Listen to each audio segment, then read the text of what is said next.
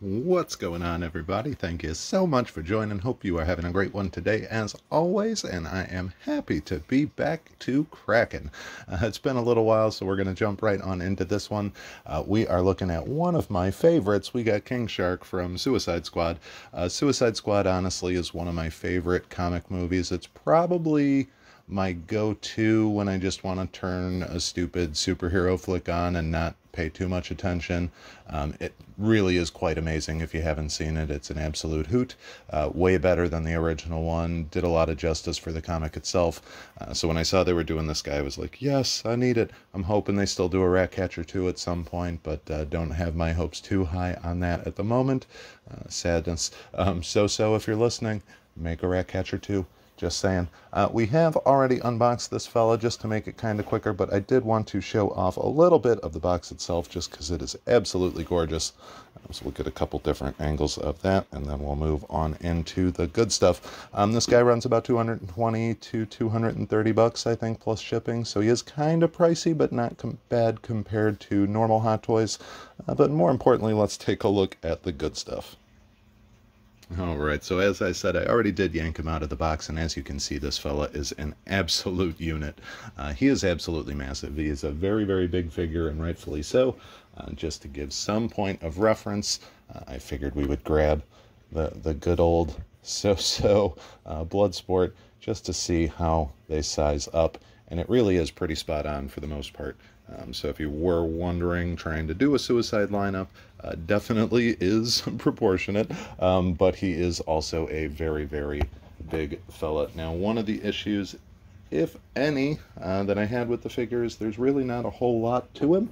I almost feel like they kind of rushed him just to get him basically a Suicide Squad figure out there. I really just feel like they could have gone a lot further with this guy, but we'll kind of take a look. You do get the book that he was reading, so if you want to show the world how smart he is, he can in fact hold and read this handy little book here. They did a really good job with this. Very, very straightforward, but really outstanding work in replicating it. Even the price and stuff like that, I am impressed with that. I'll give him credit for it. And then you do get a little Starro, which also made me happy. I was kind of sad this wasn't bendable.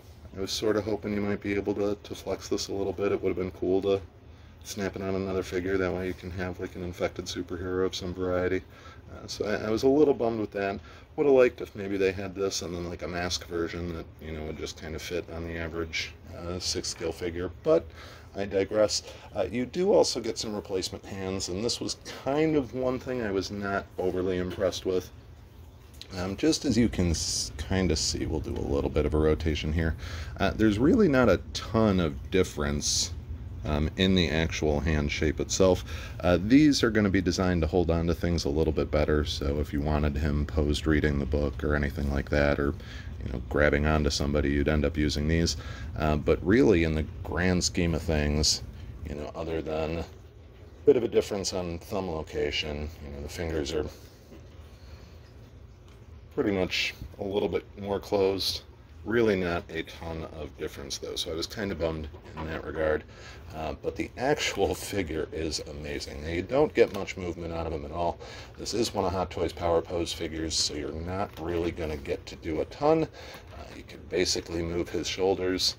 You can kind of wiggle his wrists, and that's it. So, downside, you're not going to be able to do a ton of different posing with him. A good side to that, though, is he's always going to look good. Other than seeing a couple articulation spots, he's pretty much going to look exactly like you would expect him to. And this face is absolutely outstanding. Probably a little too close of a close-up there, but there you go if you want to give him a little kiss. But he's just absolutely adorable. They really did a knockout job with that. I'm very, very impressed with the likeness. The outfit, they got his shorts pretty well done. I was considering getting another one of him just to give him the prison suit, which I might do. Just kind of a close-up. They did a really good job texturing the actual shark skin on him. So his whole body does have that kind of rough sandpapery feel, which is really, really cool. And they even nicked up his dorsal fin a little bit, which I love. I mean, you do get a whole bunch of little battle wounds and scratches on him throughout, like he has. So I feel like they really kind of knocked it out of the park in that regards. I'm genuinely hoping that they do more of the line. I would love, like I said, Ratcatcher and Harley. But if not, very happy with this fellow. He's going to be a cool addition to pretty much any DC display base you do, especially if you like King Shark as much as I do. So that'll do it for this one. Like I said, short, sweet, and simple. So thank you all so much. We'll see you next time.